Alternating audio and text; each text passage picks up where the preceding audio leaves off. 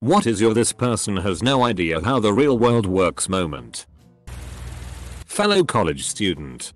I don't understand why other students keep looking for free food. If they really need more money, why don't they just get more student loans? I had to explain to him that at some point they stop giving you student loans. Also that not everyone had parents who were able to support their children. And that even if you did pull out more loans, then that's more money you have to pay back after university comparative to your expected entry-level pay schedule in your field. I was stunned to how many people after school just expect to instantly get hired to great position with great money. I met my classmates 3 years later still jobless saying lol I finished school, I won't accept job under XXX, am I crazy? I knew he had no idea how anything works. Dude. I know a guy who was doing his placement year at uni. Never worked in the industry before. And he refused to apply for jobs that didn't pay him over XXX amount. But the only jobs that would pay him that much were a few hours away. Long story short, he didn't get many interviews for posts. And the ones he did, he couldn't afford to attend the interview because poor student. He ended up dropping out because he couldn't fulfill the requirements of the course. I'm attending grad school in Barcelona. And there are these 2 Colombian girls in my class who I'm pretty sure have never had to work for anything in life. We just had our first final the other day. And while the test was hard, I thought it was pretty straightforward. It was essay type questions and you needed to draw on things we discussed in class to answer each question. A few minutes into the exam, one of the girl raises her hand and says she doesn't know what to do.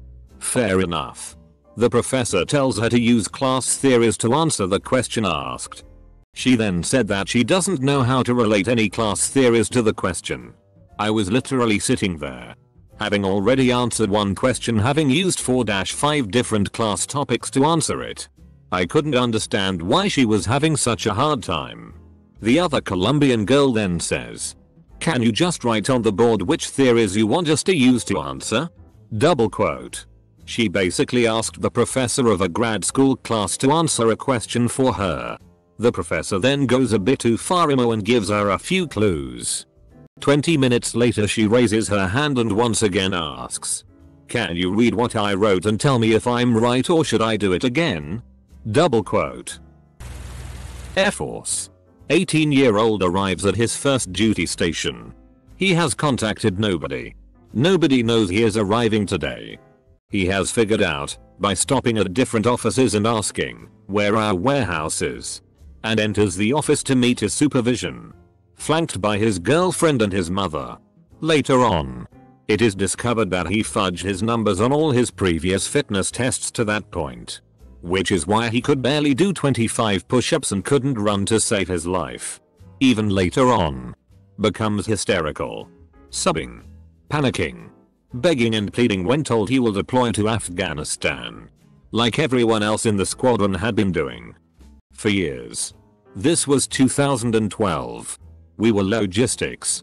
We literally loaded airplanes all day. My brother wanted to be a game designer. I asked how that was going and what he had been doing. Mom had gone to Walmart to pick up some art supplies so he could get designing. He did not really know what coding was in terms of game design, and did not know graphic design.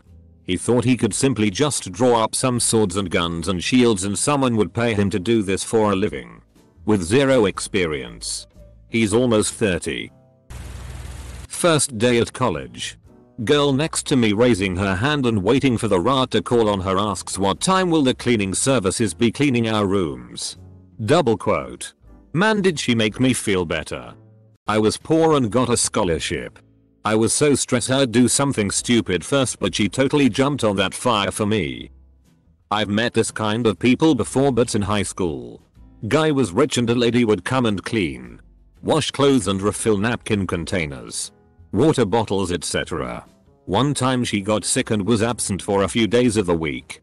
Man, could you tell just by looking at the piles of clothes and trash everywhere? I kid you not. There were a pair of jeans with underwear inside them on the living room.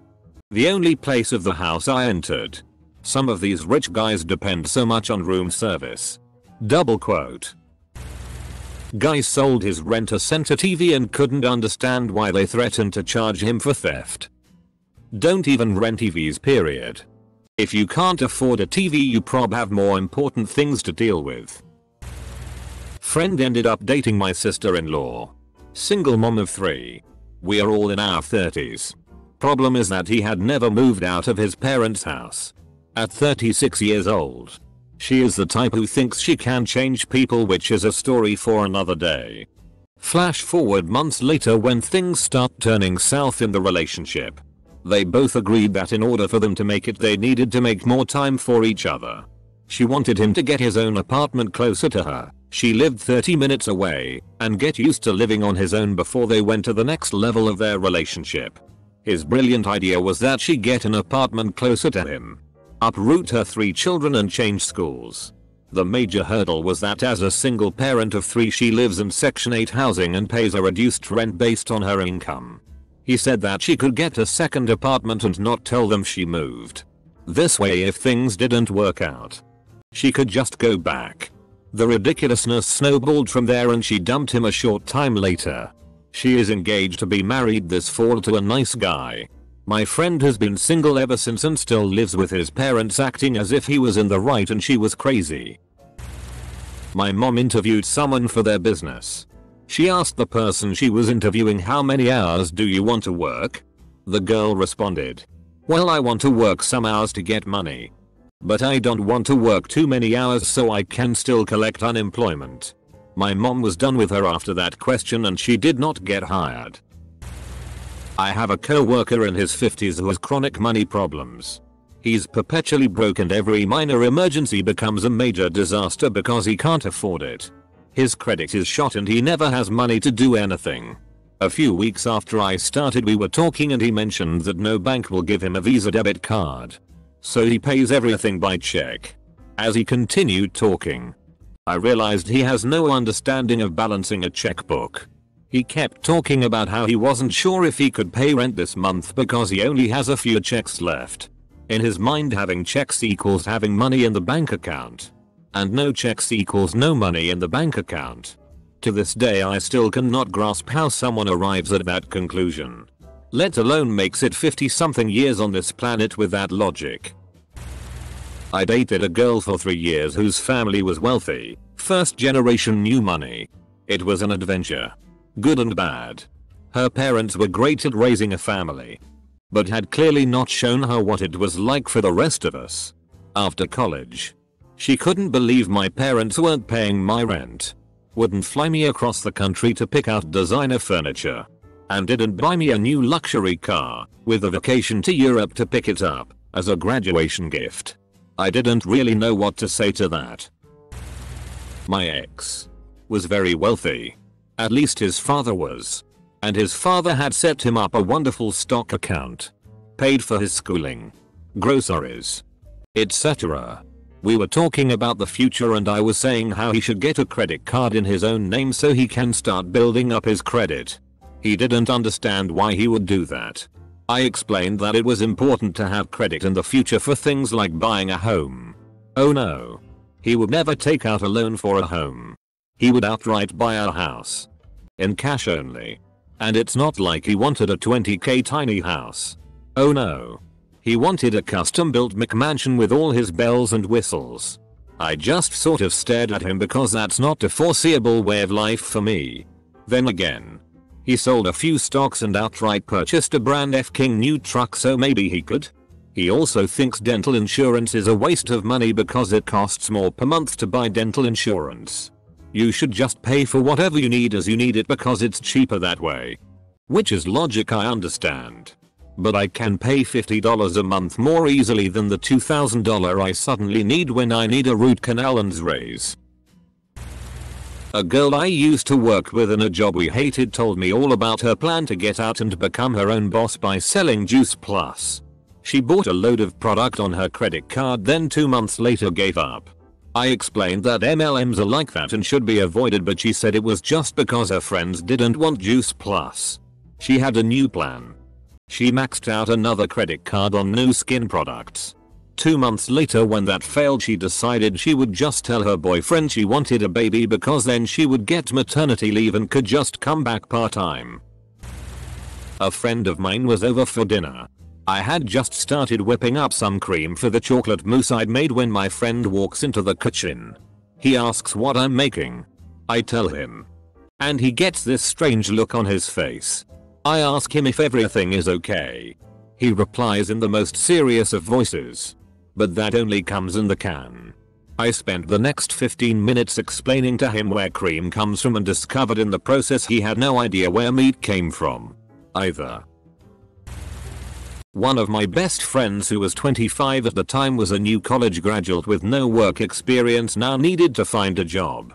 She pretty much expected to apply to one job and get it automatically since she had a college degree. To make things even more complicated, she refused to work weekends or work evenings and nights. She doesn't know how to drive either, so she wants something that is within about 5 or 10 minutes of her house or her dad's job. She wasn't sure she wanted a job in the field she had a degree in, neither did I, so I'm not judging her for this part. And decided that she wanted to be a shelf stocker at Walmart so that she could earn money to find a car and find herself a husband. She also wanted that job to be full-time with full benefits like healthcare and vacation days and stuff, and wanted to make more than minimum wage because she had a college degree. I tried to explain to her as best I could that that was not how jobs worked. She ended up finding a part-time job for minimum wage at a grocery store. I don't go to that store often, but I only saw her there once. I honestly don't know how she's doing what she's doing because she hasn't talked to me in 6 months. I think because she was angry at me for calling her out when she got mad that someone set a lawn chair 10 feet away from her at a public beach and was blocking my view on purpose just to ruin my day. Double quote. A customer got belligerent in our store to the point the store manager called the police and had him removed. He called our customer service and demanded that the store manager personally apologize to him. I'll repeat that. The customer that had to be removed from our store by the police wanted an apology. I haven't been that baffled by anything since. If it weren't for my horse, I wouldn't have spent that year in college. Double quote. Attended a lunch session with the CEO of my financial services company yesterday. He spent 20 minutes talking about how the main thing he and his executive team was focusing on was finding someone to develop a computer game to teach kids to read. Then he said that the butterfly flapping its wings makes hurricanes myth was actually truly a fact. Like, dude, maybe focusing on actually running the company would be better. Since, you know, ABC Mouse is already a thing. My poor brother. At the time of this story, he was about 21 and living at home with my parents. He was working part-time at a renter center making $12 an hour and recently got a new girlfriend. He asked me if we could meet to go over details about what life looks like outside the comforts of having your parents pay for everything. We meet at a coffee shop and analyze his finances. After about 2 hours, I explained to him he should stay at home and pay off some big debts he has. Get a good savings and look to get a more stable and well-paying job. 2 months later, what does he do? He rents a house from our uncle, who is notorious for milking his tenants. A few weeks later, suddenly all his utilities turn off. He explains that he didn't know he had to pay for these things. Then he buys a $5 K-ring and proposes to his girlfriend. He is over a week late on his rent the next week and he gets a late fee added to it and bitches out my uncle for it. I really thought I was thorough with him. But then I remembered our childhood and how he just never understood anything correctly.